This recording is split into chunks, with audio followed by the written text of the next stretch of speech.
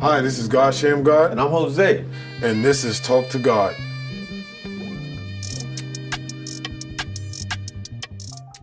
This is God Sham God. I'm here with my brother, Harrison Barnes and Jose. We're here on Talk to God. So, happy to have you here, my brother. Appreciate it, man. Glad to be here. Yeah, just for the people that don't know you, like the new viewers and the young kids and stuff like that, tell them like how you started playing basketball and things like that. So, man, my mom was a huge NBA fan. You know, used to always record games, always kept them. So growing up, we were just always watching basketball. You know, on Sundays, it was always whatever the primetime ABC game was. You know, during the week, I was watching the recordings. And then the elementary school I went to was right up the street. It was outdoor court. So that's kind of how I learned and started playing basketball, just watching those guys on tape, you know, whether it was Jordan, AI, whoever it may be, Kobe, then trying to go out and replicate those moves. And I just fell in love with the game from there. Yeah, so when you was coming up, your favorite player was who? So my favorite player that I watched was probably Michael Jordan, but my favorite current player at that time was Kobe Bryant. Kobe Bryant. And so did your like high school coach or AAU coach had the like biggest influence on you playing basketball? Man, it was actually my fifth grade AAU coach. The first time I started playing AAU, you know, he just helped me see the difference between just going out there and just enjoying playing versus like putting in the work and the effort to try to make it something. You know, it wasn't just, oh, you're taller than someone, you're bigger than somebody, stronger than somebody. You know, you feel like the game owes you something. You know, you got to go and put the work in every day, have the discipline, and kind of go from there. When did you realize that you could take this to another level and make a living doing this or go into Division I basketball? How did North Carolina influence you today? Yeah, I mean, you know, probably my sophomore year, that's when I kind of got noticed after my sophomore year. Went to a camp, Nike Hoop Jamboree. Okay. Kind of started getting some attention from there. And in my junior year, when more college coaches started coming, talking to us, showing interest, kind of hearing that, you know, I may have the opportunity to leave school early, that's when I was like, okay, you know, I might have the opportunity to do this for a living, you know, full time. Okay. So you picking North Carolina, because you know North Carolina's a school that's known for like, they get great players, but they kind of not hold them back, but it's like, it's a whole team thing. And I know you had other schools where you could just go there and be the man and take all the shots. So in that point in time, like, how did you make your decision for kids that's listening and trying to, you know, make decisions on college? You know, what I try to do, and the advice I would give anyone who would ask is, you know, you have to go where you feel comfortable. You know, North Carolina, for me, felt comfortable just because I knew the guys who I was going to be playing with. I knew it was going to be a good team. I knew we had a chance potentially to win a national championship. And you playing on, you know, that big stage. And, you know, as a competitor, you want to play against the best people every single night. You knew that, you know, a couple miles up the road, you know, was a really good basketball team. You knew about those other teams in the division that were good teams. So I just wanted to be a part of that culture, that legacy, that basketball really nation that's down there in North Carolina, and to really just be a part of that. What was the rivalries like against your team against Duke team? Because I know that's like a big rivalry, and y'all so close together. And, you know, and some of the great players that y'all had and some of the great players that they had. Man, the rivalry games were nuts. I remember my first time playing in it. You know, they were like, oh, you know, pregame, because we played at Cameron. It was like, pregame, you know, it's going to be loud. So you might want to put some headphones on. I'm like, man, you know, only 9,000 people, you know, it ain't going to be that loud. So, you know, you do your little pregame shots, and I put my headphones on. It's kind of rocking there a little bit, so I kind of turn it up. Man, I had my headphones on full blast. All you hear was the students, the fans, everyone going crazy. You go make an inbounds pass, fans just screaming almost on top of you. You know, and it was a crazy environment. So just like playing at Cameron, playing at the Dean Dome, having those games. You know, as a college player, you never kind of been on that stage before. Yeah. You know, so to have that next day, everybody blow up your phone, win or lose, like, y'all was watching the game last night. It was crazy. You know, it was nuts to see. So do you feel like that environment helped you? Because you played in the finals. Yeah. Did you think that helped you prepare yourself for that in the NBA? I think that was the closest thing to just having that NBA experience outside of the tournament, of course. Okay. just kind of having all that attention, having two good teams, because, every year we were, 1 and 2 in the ACC, trying to get to the division championship, who was going to be a #1 seed in the tournament. So there was always so much that was on the line in those games. And just being able to play at a high level, I think that was a fun thing as a competitor. And I know when you went to North Carolina, like, it was a lot of people that said, oh, Harrison Barnes could be one and done and things like that. How did you make your choice to stay or just to come out and test the waters? Because we have so many kids coming out of school now, especially with the whole G League and things that's going on now. People take more chances now than back in the days. How did you factor in your choices? So after my freshman year, we lost in the Elite Eight. We come back to Chapel Hill. You sit down with Coach Williams, kind of just talk about, what he has heard from scouts and GMs, all that stuff. But for me, I just felt that, one, I just wanted another year to just mature as a person. And I realized that, the NBA is a business. If you're a fan of the game and you've seen different things, you understand that, once you become a professional, nothing's off limits. I mean, crazy things can happen. So I just wanted another year, just as a person, to just mature, make sure I was ready for that step. But also, too, it was the lockout was happening. We felt like we had a good team. We wanted to try to come back. We try to win a national championship. Injuries, kind of prevented that. But that was the biggest thing that factored in my decision.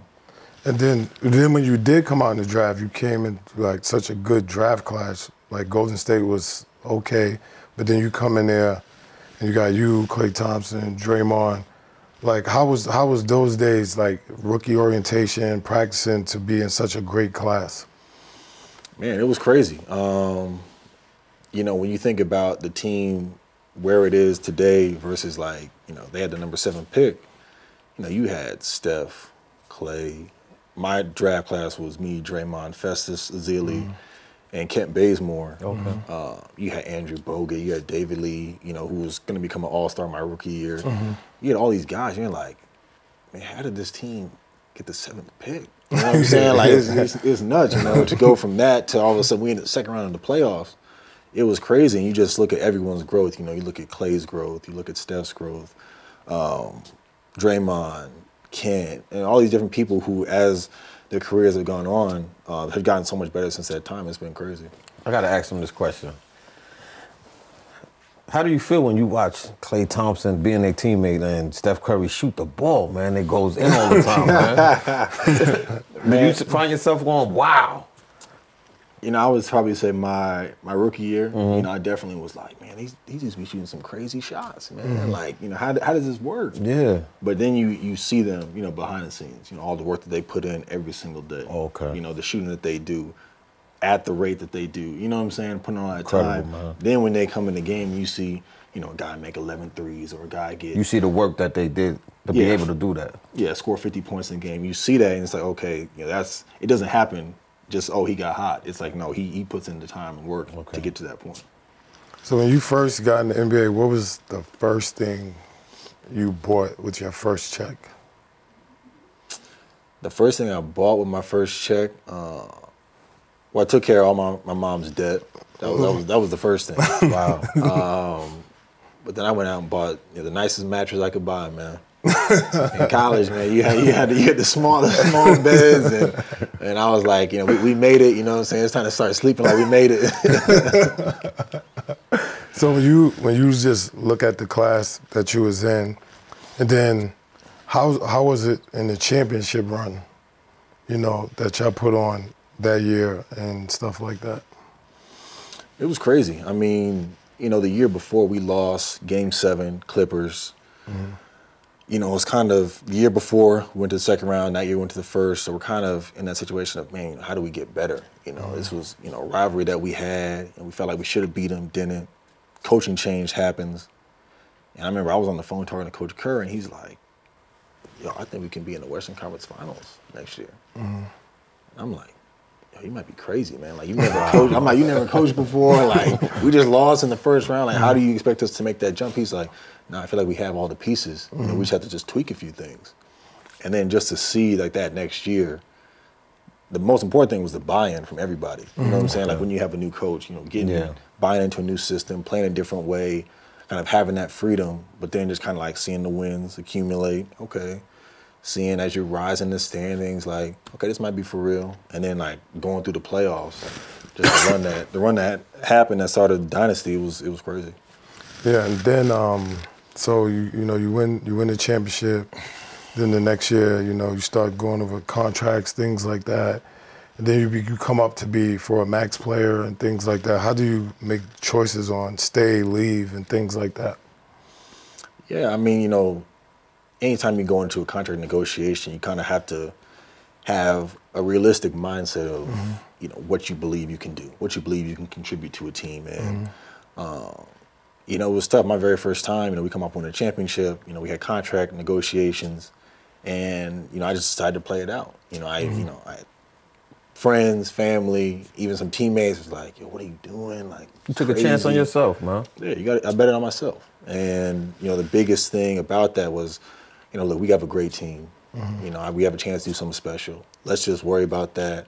The contract, everything like that, it'll worry about itself. God doesn't make mistakes. Whatever happens is going to happen. And we just go from there. And I was fortunate enough to be able to come out of that financially better. Unfortunately, we weren't able to win a championship that year. But, I think that in itself is, if you have the belief in yourself and you just, like I said, realistically know what you can and can't get on the open market, then I think that dictates, staying versus leaving. So for young kids that look up to you and things like that, what would you tell them the most important thing is when it comes to basketball? Training, playing, a mixture of both, or like what would be the best advice you would give them if they're trying to become an NBA player and things like that? Look at the camera too, so the kid can see. Oh, this one over here. Biggest advice I can give you is it's all about confidence. No matter how much time in the gym you put, no matter how many pickup games you play, when you step between those lines to go out there and play, the confidence you have in yourself, the confidence you have in the work that you put in, is ultimately going to carry you through the day. And being with the Mavs and getting there when you was there, one of the biggest things I learned from you, how humble you are, and how hard you work, and how family-oriented you are, and things like that. So how do you stay level-headed, being the success that you have? Like, at this time, you almost got 2 max contracts, you're still young and things like that. How do you just stay grounded? I mean, my faith, that's the biggest thing. It's always easy to be on this side and to be like, man, so many good things have happened. How do you stay humble? But it's like, I remember the times when I first got to Carolina and I was struggling. Like, those first, 10, 15 games, it was like, yo, this dude might not even get drafted. To, my second year, like playing in the tournament, we lose. They're like, oh, your stock has dropped X, Y, and Z. To coming off the bench my second year in the league. So you look at all these times where you're like, yo, man, how did I get through these, those moments, those dark days, when things just, weren't clicking, weren't going right, and it was just my faith in God. And now, fast forward, you were Sacramento Kings. You got a great young nucleus. Nice, exciting team, man. A lot of running. Yeah, you still young, but you're a vet. And things like that. And you got a great player like Fox, and Marvin Bagley, and players like that, Harry Giles. How do you try to make them see the big picture instead of, because we live in a world of everybody want everything now for themselves. How do you get them to a point where, how you had it at Golden State? Yeah, it's just having that mentality of, we have the ability to do something special. When you look at the jump that Fox made last year, when you look at the way that Marvin played his rookie year, when you look at the strides that Buddy took, Harry Giles becoming more healthy, Bogdanovich, the way he's playing, it's like, man, if you look around and step outside of yourself, you're like, man, this is a great situation. But, if you get stuck in the comparison trap of looking at this guy or looking at that guy and, oh, their situation looks better than here, why can't I do that? Then that's when you can't quite get to your full potential. And I think if we as a group kind of have that buy-in that, yo, we have a chance to, do something special, not only this year, but keep this group together for, 2, 3, 4 years, whatever it may be, good things can happen. You know what's crazy? They're going to look at you for advice because you have that chip. You're still young, but you're older than them, so they're going to come to you. No question. And, I welcome that. I try to, anytime they ask questions, anytime they want to get in the gym, that's what I'm about. So, anything I can do to try to help their development, I'm all for it. And as you know, this has been the first year. It's been like a hectic free agent year. So how do you see the West shaping up and the things that, you know, like Kawhi did, the Lakers just did, crazy, and things like that? How do you see, you know, the things shaping up in the West this year? I mean, you know, it sounds like a broken record, but every year the West, you know, keeps getting tougher and tougher. You know, you got more guys coming in, you know, more talented teams stacking up. And I think the biggest thing is going to be, you know, continuity and health. You know, with all these new additions, with all these teams changing, you know, who can come together the fastest, and who can, you know, have the healthiest run. Because ultimately, you know, depth is super important. But as we saw in the finals, I mean, if you're not healthy, it's hard to win. I mean, you was coming up in the AAU circuit. Who are some of the, well, who is the one player that probably surprised you the most that probably made it to the NBA? Surprised me the most? Who surprised you the most? Man. I mean, I think when you look at Victor Oladipo, his development, kind of just seeing him on the circuit, and then just as time went on, you know, for him to be able to go from that to the all-star player that he is, you know, come back from injury, going to get back in all-star form, I think that's that was one of the biggest jumps that I saw from a player. And who was the toughest player you ever played against in the NBA? Or college, somebody we don't know about, or like I said, NBA, it could be an NBA. Man, my rookie year, between probably like Kobe, KD, and Melo. Man, those are hard ISOs. Those are pretty tough guys right there, hard ISOs, man. I was like, dang. I remember, I think the first time Kobe came to Golden State, I think he had like 40. You know what I'm saying? I think KD had like a triple-double. I think we played Melo in the Garden, and he just went off. So, I mean, there's definitely, those are my rookie year, those are probably the 3 toughest checks. Who in the NBA just don't shut up and just talk trash, and it's never quiet? Man, nowadays it's a lot. There's a lot of my younger guys too. But no, I mean, I think at the end of the day, that just increases, you know, the competitiveness. Okay. Yeah, and you know, me and you grew to be brothers and things like that, and we both have, you know, a special relationship with Kobe Bryant. What would you tell some kids what makes him that special? I mean, just the work that he puts in. You know, a lot of people, you know, they go to the gym, they work out, they leave, and then their mind is not even thinking about basketball. You know what I'm saying? A great player, you know, probably goes to the gym, thinks about it, you know, watches some tape. I mean, Kobe, like, lives basketball. You know what I'm saying? Like, his dedication to the craft made him the player that he was. So I think, you know, that's just the mentality in terms of people say, oh, I want to get to that level. It's like, okay, if you want to get to that level, like, there's a lot of sacrifices that go into it to get to that point. You know what I'm saying? Especially like, you know, from high school to college to NBA, to obviously, you know, all-time great. You know, those are all the steps that you have to do to get there. And you know, me knowing you and growing with you, it's so much stuff that you do besides basketball, like for the community and things like that. Where did that, you know, come from? And you know, just doing it so much, you know, I respect your efforts in helping the community and things like that, but where did all that like come from? So when me and my sister were younger, my mom had this nonprofit. It was called Suited for Work Clothing Closet. And pretty much if you didn't have a job, they would give you clothes to go do job interviews. And if you got the job, then they'd give you like 2 or 3 outfits and you could go from there.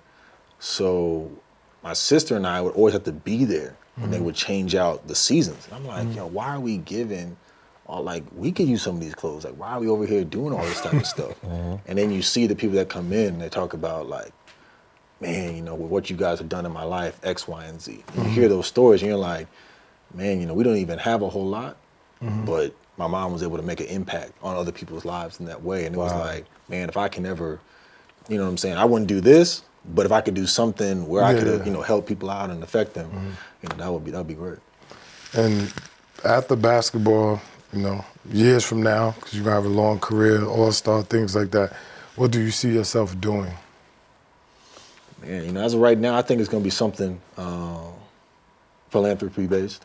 You know, I've been fortunate enough to make, make a lot of money, you know, playing the game of basketball, but to be able to, you know, help kids out, you know, especially, you know, with literacy programs, you know, in underserved and underprivileged communities. I think that's something that I've done, you know, this first 7 years of my career, and hopefully continue to do, but for sure something I'll do afterwards.